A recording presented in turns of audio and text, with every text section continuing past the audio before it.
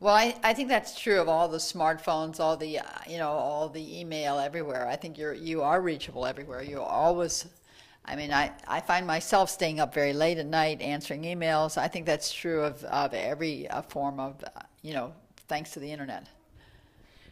So I don't necessarily think it's working later or working more hours, but I think it's another form of, it's just another form. Journalism is evolving like everything else is evolving.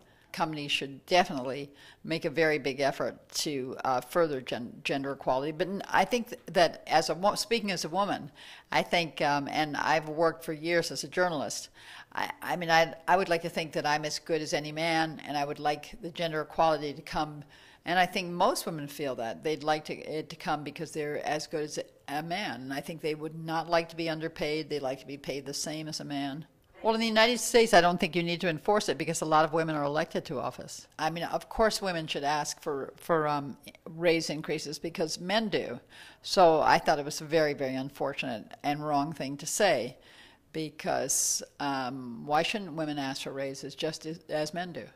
I think, frankly, the bigger issue is that the technology companies are hiring fewer women, and there may be, I suppose the technology companies would argue that there are fewer women engineers, and so hopefully I think that would be rectified over the next few years. And there'll be more engineers and the technology companies will hire more women, hopefully. I think the U.S. has done a really pretty good job. I mean, I watch my own daughter, who's a very able working person. Her generation is so different from the way my generation was. And my mother's generation, it was really unique that she was, a publisher and a CEO. She was like she was the only woman in the boardroom most of the time. In my generation, there were women, a lot of women that worked. A lot of my friends work. And they're very successful, I would say. But it was a struggle. It was harder. In the next generation, my daughter's generation, I would say, it's common. Everybody works, and I would say they have much higher ranking jobs, and it's just taken for granted, really, that women do much better in the next generation.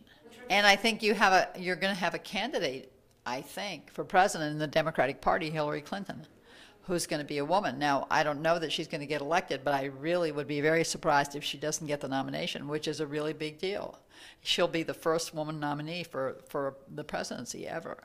I think in America that women have made amazing strides. Of course, there are more strides to go, but I think they've made a huge amount of progress, and I'm sure they will continue to progress.